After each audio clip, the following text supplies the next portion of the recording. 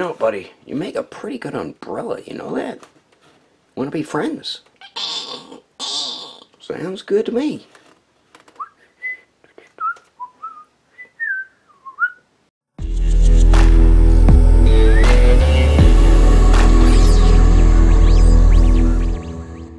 Be sure to check out Agelessgeeks for your figures and collectibles.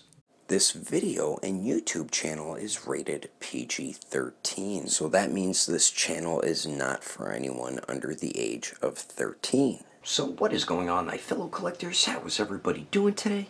Daredevil19 here, and today we're going to be taking a look at the Bandai Tamashii Nations SH Monsterarts Godzilla King of the Monsters, Mothra and Rodan 2-pack.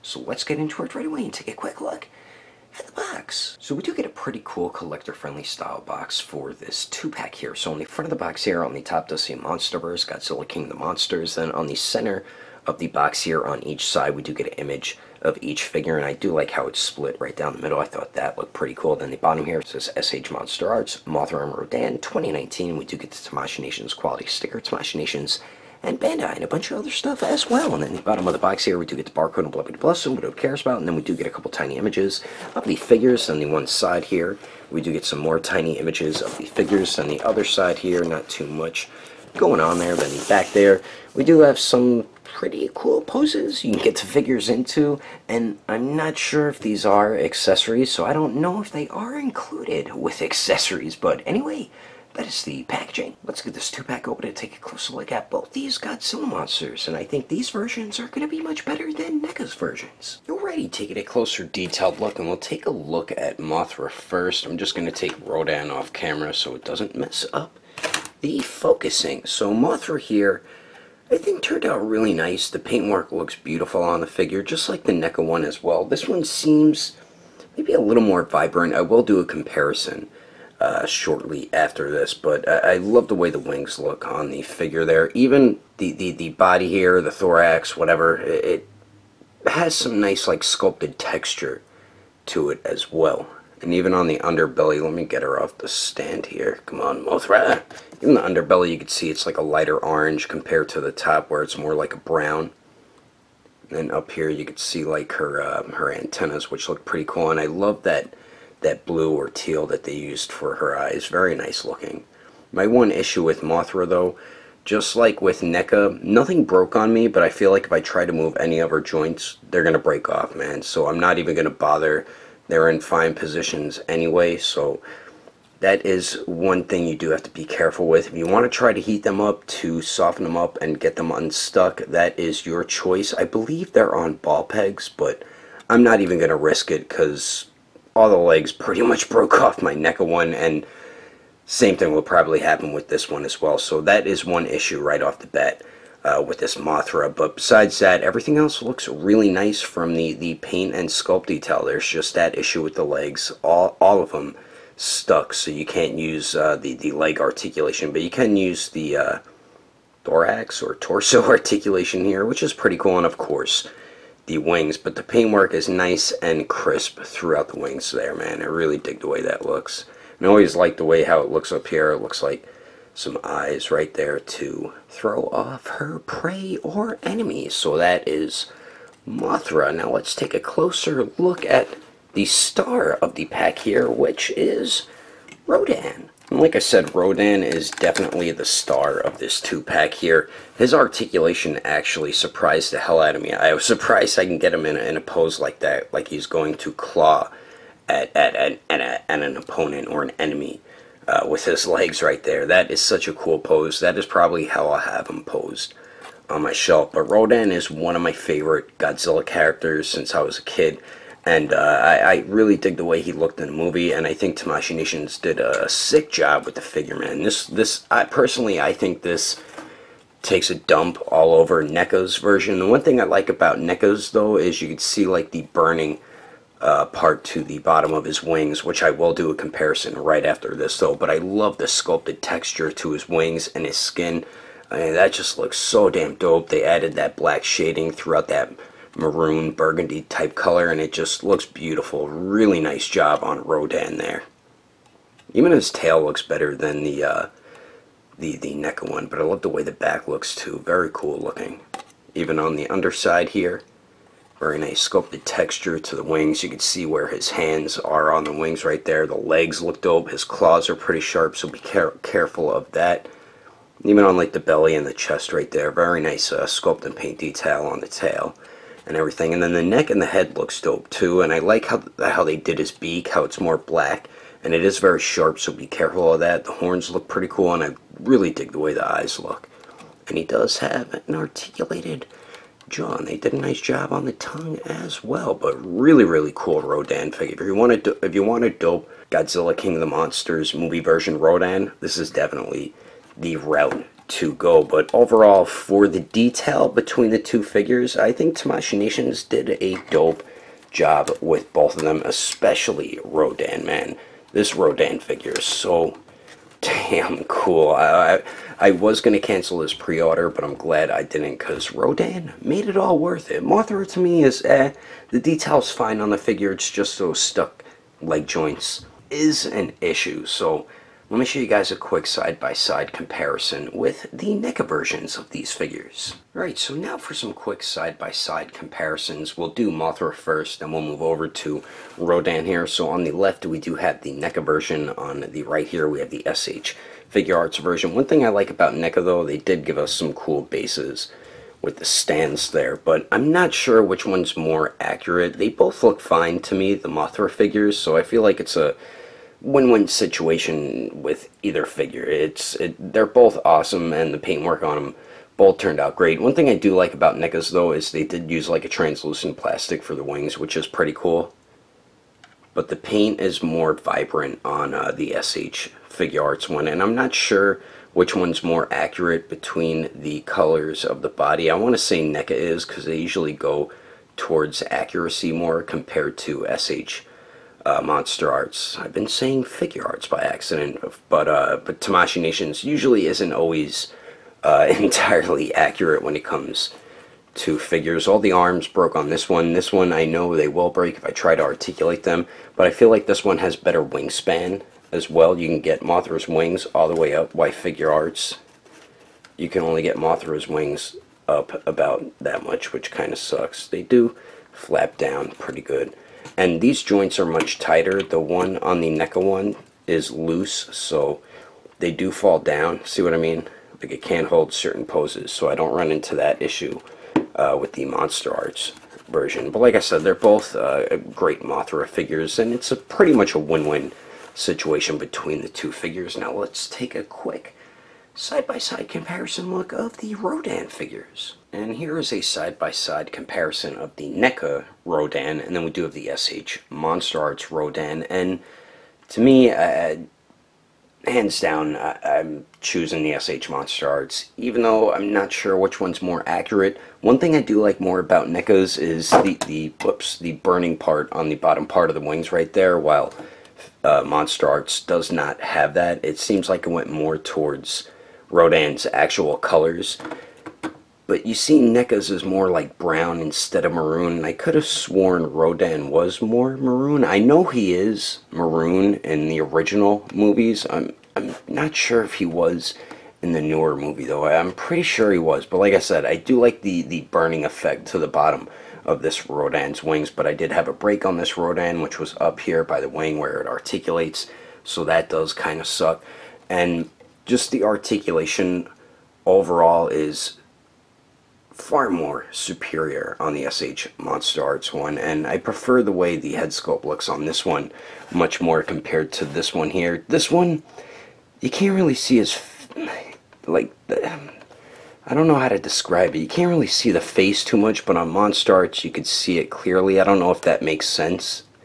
I feel like his face is too dark to notice like the details on it, you know what I mean? But this version of Rodan, I feel like, is when Rodan first came out of the volcano, and I feel like this one's more towards the end of the movie version Rodan. I don't know, I could be wrong. I like the Monsterarts one a lot more. The articulation is far more superior. The wingspan, or the wing articulation, seems to be about the same with both of them here. Let Let me check this one as well. I hate that damn stand. Actually, you might be able to get a little more wing articulation out of the NECA one here. I don't know, they could be just about the same, but this one has no like torso articulation, no knee or foot articulation, why this one does here. But personally for me, I'll definitely choose the Monsterarts over the NECA one any day when it comes to the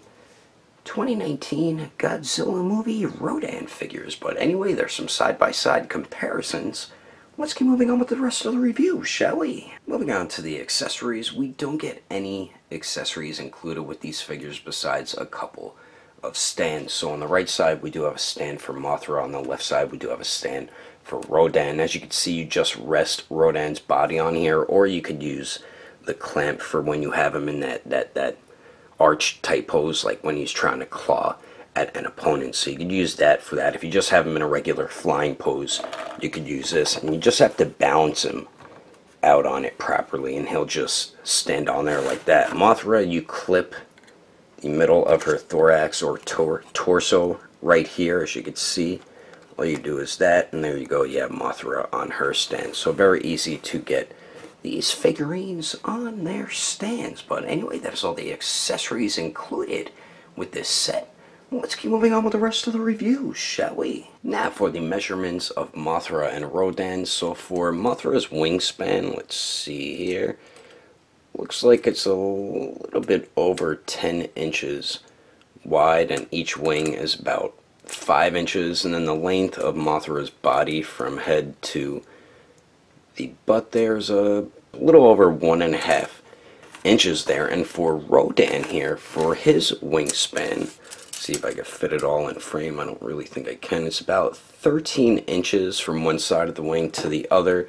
The length of just one wing is just shy of 7 inches, and then from head to tail, he's about 5 inches. So definitely good for 6-inch scale Monsterverse SH Monsterarts figures.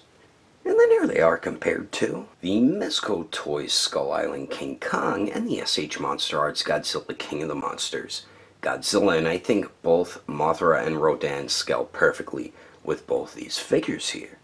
And then here they are compared to the NECA Godzilla King of the Monsters Mothra and Rodan, even though I showed you a side-by-side comparison of these figures before. And then here they are compared to the Star Wars Black Series Dewback with the Sand Trooper. And then here they are compared to the SH Figuarts Awakened Warrior Super Saiyan Goku and the Mezco 112 Deadpool. Anyway, there's some quick comparisons. Let's keep moving on with the rest of the review. So now for the articulation, and we'll take a look at Mothra's movement first, and we'll go over Rodanian's articulation. It sounds like someplace back in old Roman times. The articulation here for Mothra, as I mentioned, there is an issue with the legs being stuck. All the legs or arms are supposed to be articulated. The two back legs and the two front ones, the small ones, are not supposed to be articulated. But like I said, they're all stuck on me, man. And I believe they're just ball pegs. I don't want to move them because I know they're going to break. They're going to break just like how my NECA Mothra's legs broke on me. I think only one of them did not break on my NECA Mothra. And then her torso or thorax does have a ball peg right there, so you can move that all around. You can move it forward and then move it back for flying poses and stuff like that. So pretty cool that they added articulation in there. And all the wings are connected with ball pegs, so you can move them all around, up and down, side to side. And then same with the bigger wings, up and down, side to side, swivel, and you can just move them all around. I wish her wings did go up a little bit more like how the NECA one does, but I mean, you can get them up enough, you know what I mean? So the articulation on Mothra, I mean, I don't know what else they could have added in, but like I said, there is that issue with all the legs being stuck, and that definitely is not good because they're going to break off if I try to move them. And there really isn't looseness with these joints. As you saw, this one fell down, but the NECA Mothra, I did have looseness with her wings, so that was an issue with that one that I am not experiencing with the SH Monsterarts one. Now for Rodan here, this dude is loaded with a pretty good amount of articulation. I was caught by surprise at how well his movement is. So we do have 2 joints at the neck, I believe. So we do have one at the lower neck that connects into the torso, and I believe it's a barbell type joint. Yeah, it is. So you can get some really nice movement out of that joint right there. Up, down, pivot, swivel, and you can just move it all around. And then up at the head, you do get some articulation there as well. So you can move that all around, up for good flight poses, and then down for when he's doing that foot claw pose, and can get very nice pivot out of it as well. And then it also does swivel at both the joints there, and of course his mouth is on a hinge, and you can only get it to hinge open about that much, which is pretty good actually. And then we do get, what is it, 2 joints at the torso, so you can move them all the way back, so for flight poses right there. And then when he's doing that foot claw pose, you can crunch the joint in there and move the head down as well. And I love that you could do that with Rodan. That's so awesome. Then you do get very nice pivot out of those joints, and they also do swivel. Well, this one swivels much better than the upper torso joint right there. And then the tail is also articulated, so it can hinge up and down. It can also pivot and swivel a little bit as well, and I do like how the tail is also articulated. Then the legs here, we have a joint at the hip around where the knee is, and then at the ankles, and they're all ball pegs, I believe. So you do have the ball peg at the hip there. It can go up and down, pivot and swivel.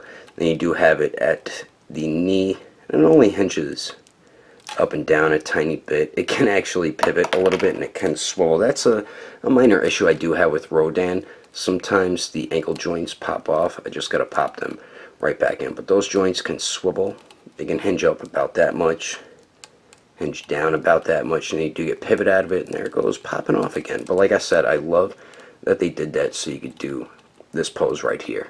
That's so damn awesome, man. And then of course the wings are articulated, and they are on ball pegs, but I believe it's a barbell type joint, so you can get some pretty good movement out of the wings. So you can get Rodan's wings to only go up about that much, but they do come in really well, as you can see right there, and you could move them all around. So you want to put them up like that, you could do something like that, which is awesome. So you can move the wings in some pretty cool types of poses, and they do swivel as well, which is something the NECA one did not do. And all his joints are nice and tight, unlike the NECA one that had some very loose wing joints there. This one, they're really tight, and I don't feel like they're going to get loose at all. So you get some really nice wing articulation with Rodan here. Just overall, he has some really good articulation for being the type of creature that he is. I think Tamashii Nations did working in the articulation really well on Rodan there. God damn it, Rodan, stay on your damn stand. But overall, the articulation on both these figures, not so good on Mothra, and plus, like I said a few times already, you have the stuck leg joints. But on Rodan, you get some fantastic movement, man. You can get him in some pretty damn cool Rodan-like poses, and I'm about to show you some of the poses you can get them into right about now. But anyway, that is my review of the SH Figuarts Godzilla King of the Monsters Mothra and Rodan 2-pack. Hope you enjoyed it. If I had to rate these figures with detail for both of them, I'd give them an even 9. Articulation, Rodan, I'd give an even 9, and then Mothra, I'd give a 6. And then I won't rate accessories since they pretty much didn't have any, but the overall quality for both the figures, Rodan, I'd give a 9, and Mothra, I'd give an even 7. If you would like to know the price and where to buy these figures, I did get mine from Agelessgeeks, so you can head over to their website at agelessgeeks.com. If you can't find something on their website, I do highly recommend going through their Instagram or Facebook page. I will put more information in the description below. And if you would like to support the channel, don't forget to subscribe and click on that notification bell. And if you liked it, feel free to give it a thumbs up. If you didn't like it, oh well, I guess you didn't like it. But thanks for watching. I will see you later.